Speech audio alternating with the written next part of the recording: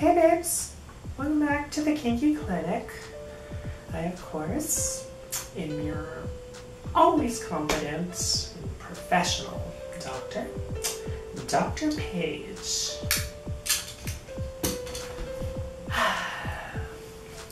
Happy Day of Visibility, Transgender Day of Visibility, that is, to all of my trans subscribers and viewers out there. We just celebrated that last Saturday, so I thought it'd be good to do an episode on Trans 101. What does it mean to be transgender? What's the general process? And so on and so forth. This episode is pretty much going to be an intro to a much larger topic, very similar to our consent episode a couple weeks ago. And so, if you get upset that I don't cover a lot of specific things in this episode, try not to be mad. We're going to cover more moving forward in the future, but this is just a basic intro. So here we go. What does gender dysphoria / being transgender mean? Well, this refers to individuals who are not the gender they were assigned at birth. So, for the most part, most of us are assigned either male or female at birth based on our outward genitalia and what society still perceives each set of genitalia to mean. Of course, you know, there's a small percentage that is assigned intersex at birth, and you start to see newer parents, especially within like the millennial generation, start to raise their children outside of like assigning them a gender at birth and just raising them as non-gender until the child selects their own gender, which I think is awesome. Because the thing is like our genitalia does not define gender. Science and many medical studies have proven that. We're not split into XX and XY chromosomes. Those are not the only two chromosome sets. There's quite a few chromosome sets. You can have people who appear masculine be XX. You can have people who appear feminine be XY. You can have people outside of all that. Yeah. Chromosomes do not define gender and all that at this point. That has been debunked. So, being trans means you do not identify and you are not the gender you were assigned at birth. Just to clarify that statement, I consider identifying with something and being something as one and the same. If you identify as a gender, you are that gender. It's not about trying to get there and all that, because the thing is like some people say, oh well, you can identify as something but you have to actually go through the process to actually be that. No, that's elitist as all hell. I think you begin your life as you when you realize it, you know, it's there. That's why we use the term cisgender to refer to non-transgender folks, as opposed to like comments like real woman or biological man or something like that, because trans women are real women, trans men are biological men, non-binary people are legitimate in their gender. Yeah.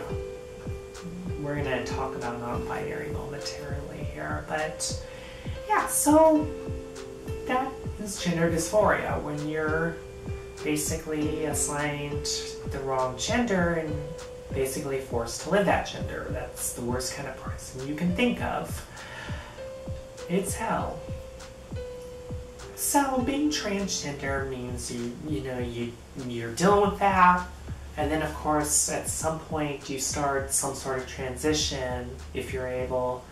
Obviously there's a lot of people who around the world who are unable to medically transition because of money or culture or laws.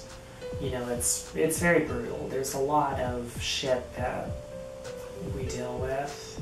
Yeah, I'm trans myself. I'm a trans woman myself, and I began transition 10 years ago.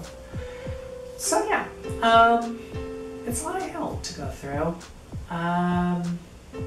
Some countries, trans people are put to death for being trans. Here in America, any laws we have protecting trans people have been stripped away from the federal level. Even in so-called progressive cities and states, there's still trans discrimination in terms of housing, public accommodation, workplace, etc. It's brutal, but we do bear that hell as being ourselves is worth it.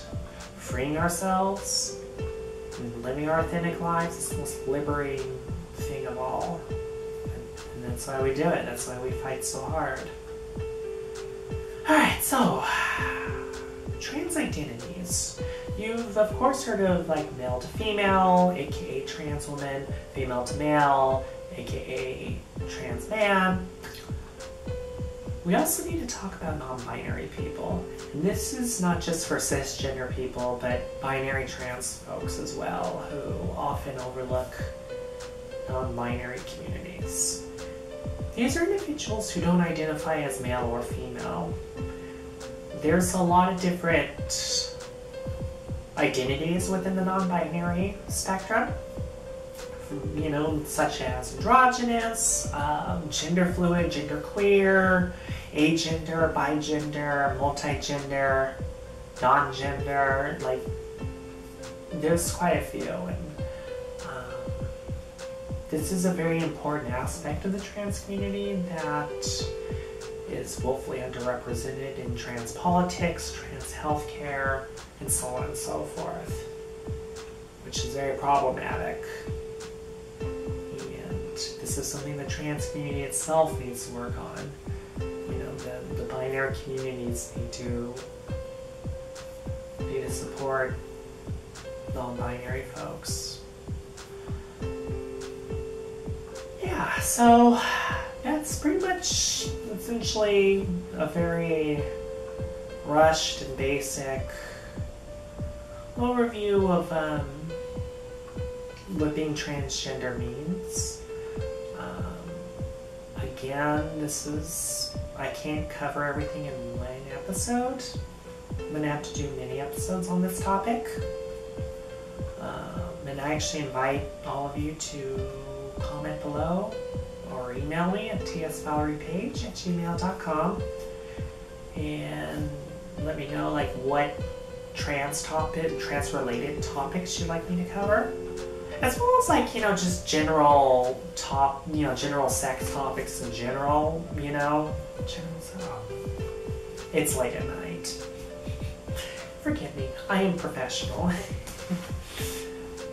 But yeah, you know, anything regarding like identity, sexuality, and all that, that's what this show is all about, is all of that and many other things. So, the most important thing to take away from this episode, I imagine my trans audience, this is pretty much not the most informative episode. I mean, I'm already saying what you already know, but for my cisgender audiences who are unaware or misinformed or whatnot, this is what you should take away from this, is that being trans is not a choice.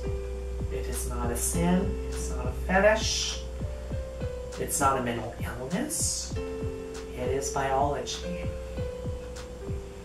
Science has proven it starts in the brain, because we're all like embryos and all that, we're all female, and then like our bodies develop based on hormones and whatnot. Well, there's plenty of times when that doesn't go, that goes a different way. That doesn't go what we consider traditional. It goes a different way. to where you have somebody given a set of genitalia that does not match with their brain. So, or maybe it does. I mean, I know a lot of trans women who are happy to have their genitalia, and trans men who are happy to have theirs. I mean, being post-op does not make you a better trans person than a pre-op trans person. But, yeah. My hope is that we start realizing that genitals are not congruent with gender and gender identity and all that.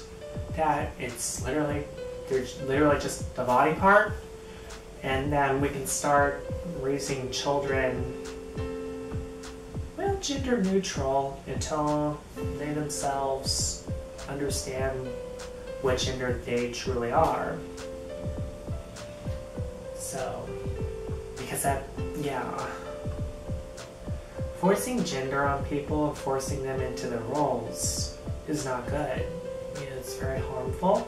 It does create a prison within. And it leads to a life of hardship because, let's face it, we're in a society that hates trans people all around the world. Some countries are better than others, but it's still really bad. We are moving forward, but it's small, tiny baby steps at a time. And there are certain forces that want to shove us way back.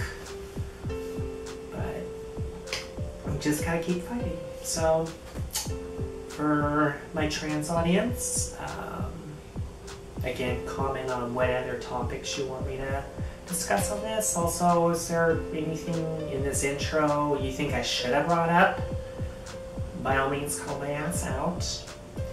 Other than that, know that I'm with you, my heart beats with you, we're in this together. We got this shit. For my cisgender audience, thank you for watching this far, and I hope you've come in with an open mind and maybe learned something. And what you can do to help us out is just, stop, stand up to trans bullying if you hear it, and just advocate for trans rights. If you meet a trans person, treat them with respect as you would anyone else. So, yeah. Again, comment below. Email me at tsvaleriepage@gmail.com if anybody's got some comments on this topic or questions, ideas for future episodes. Yeah, until then, I'll be here next week, of course. But until then, go forth, be safe, and be sexy.